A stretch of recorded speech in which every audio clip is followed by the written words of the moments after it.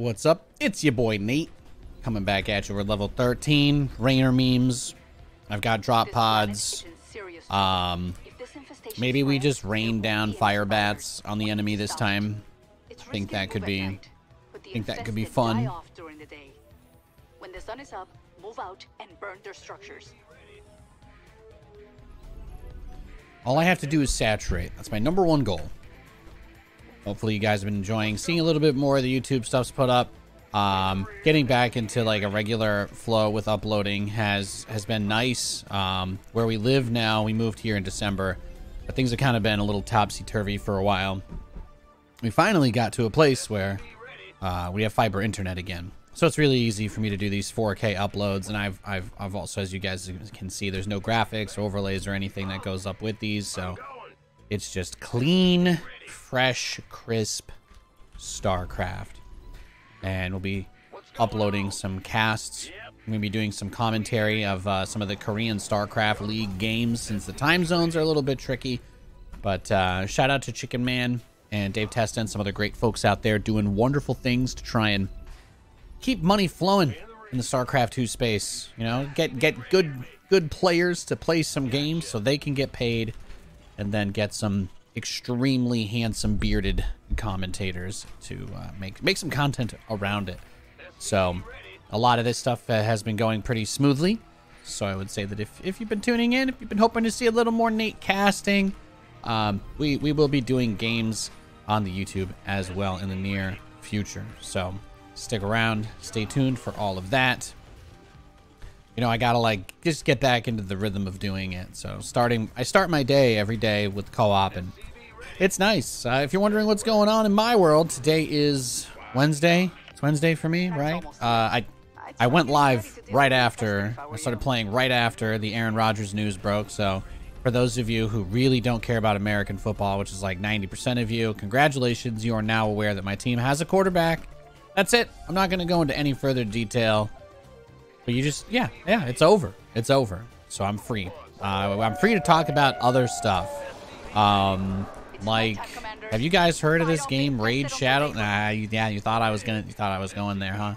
No. Resident Evil 4 comes out in like a week, though. I'm very excited for that. I'm very excited for Resident Evil 4. Absolutely cannot wait. Absolutely cannot wait for Resident Evil 4 to drop. We're gonna be grinding through that next weekend.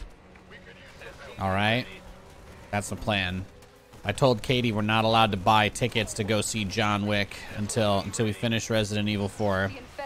I said it has to be my cross to bear. So we're gonna go all the way. We're gonna go all the way with it.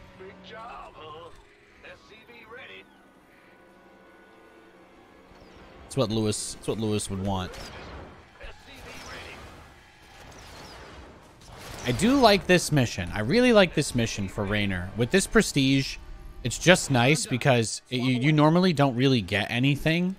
Like, you don't normally really get anything from this prestige. You just build bio units, right? It doesn't really change too much of like what a normal strategy can really be. If anything, you don't get any buffs for mechs, so you feel a little bit limited in that regard. I guess what I'm really trying to say is that I like this mission because I can make fire bats. And they're very strong against everything. Because the zombie buildings are classified as light. Even though they're structures, they're not armored, they're light. So, you know, if you've got Hellions, they're great. But we don't have Hellions. Okay, I'm building the factory there. Just got fire bats. But fire bats are really good. They're good against everything on this map. So my plan is build fire bats, get this first wave set up, and hopefully, you know, once the years start coming and they don't stop coming and they don't stop, then we'll hit the ground running. You know, fire bats with stim and SC2 engine just kind of cracked, right? I feel like we can all agree there. You may not agree with me on everything, but I think we can all agree fire bats pretty good against zombies. A topical conversation with Resident Evil, of course, but this game doesn't have zombies. Resident Evil 4 isn't really about zombies. Looks like we've taken out a It's about a Spanish cult, but they put parasites in you so that the cult leader can literally control you. Rather than through propaganda, they just skip straight to tentacle monster injections. I think we've all been there, though, right? We all know what that's like. Enough structures today to stay ahead of the infestation. I've already marked a few for you. This better be good. Okay, so I think this is the way to do it, right?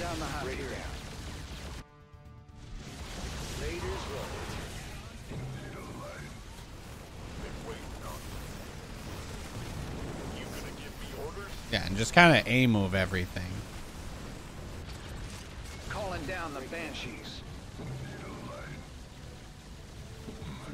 We're not done yet, commanders. Here's some more structures to burn out. Swap them. Talk to me. You got it. Look, they're going as fast as they can, okay? They're going. Better send some body bags.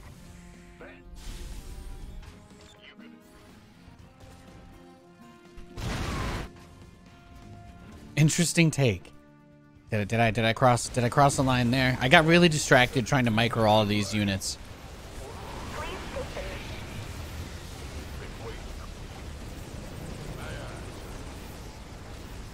Need some triage? Command Center 2.0 ready to go.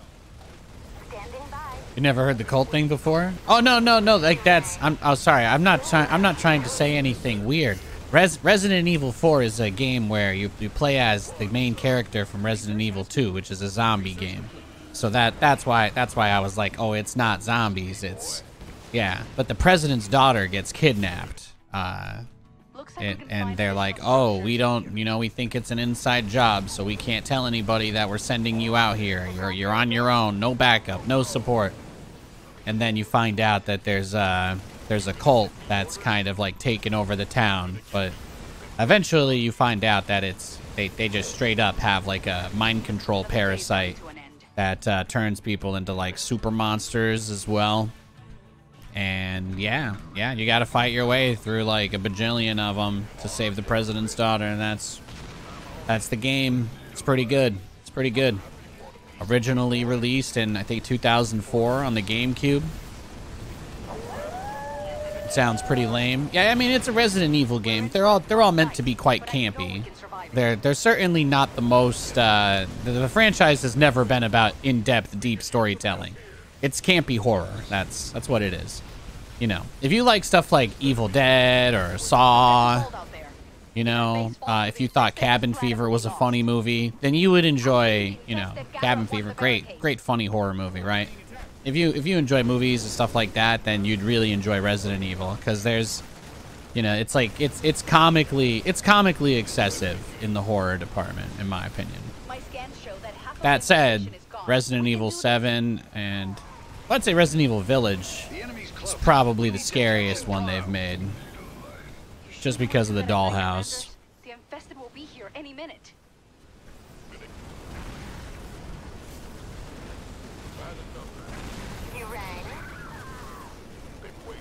Oh, no. I'm talking about the low-budget B-movie ripoff of Cabin in the Woods called Cabin Fever. Sorry.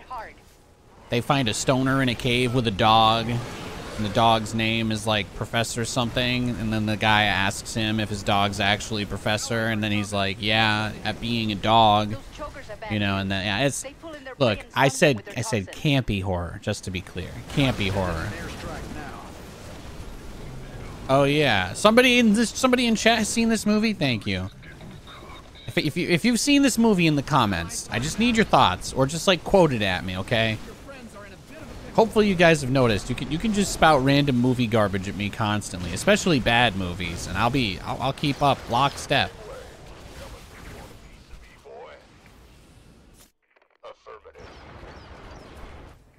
I think I need medics.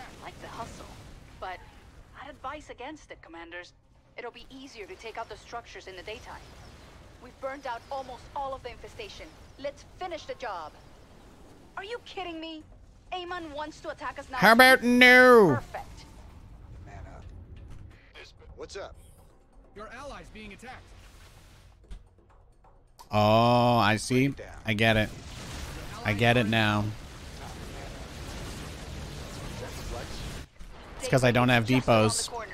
My depots build instantly, and I still got blocked at 78 supply for like the last 3 minutes here. Just totally didn't even look at my supply counter.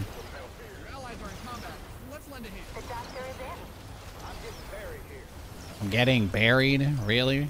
You're in a spaceship that teleports. Just fly away, dude. Sunrise. That's our cue to I need move. some medics. We won't have enough time later if we destroy too few structures today.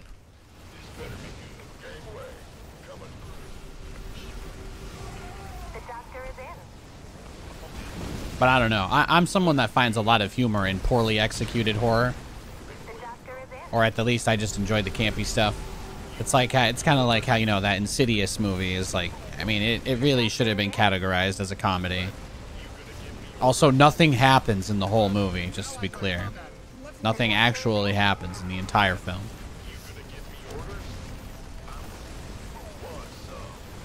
Spoiler. I don't care. Police aren't gonna come after me. The doctor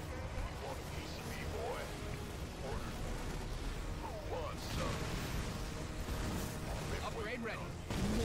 I enjoy a good cliffhanger as much as everybody else, but you can't pretend like that movie can stand on its own. The whole entire thing was a vehicle for a horrible cliffhanger that doesn't even go anywhere in the sequel. Alright, I need to stop talking about Insidious or bad things are gonna happen. I think we won, right? Day 3? Yeah, this was pretty easy. I mean, my teammate crushed it. Teammate absolutely crushed it. No biggie. No biggie at all.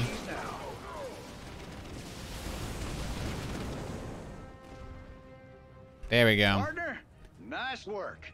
Pin this replay up on the wall. That's right. You are my partner. Well done. Well done. I'm very proud of you. Hope you feel accomplished. Did I level up? Did I level up? Oh yeah, I was messaging Zombie Grub about co-op. She was playing the mutation. She's playing the mutation. I'm sorry if I doxed you, Zombie Grub. All right, there you go. We're still not even level 14. GG's.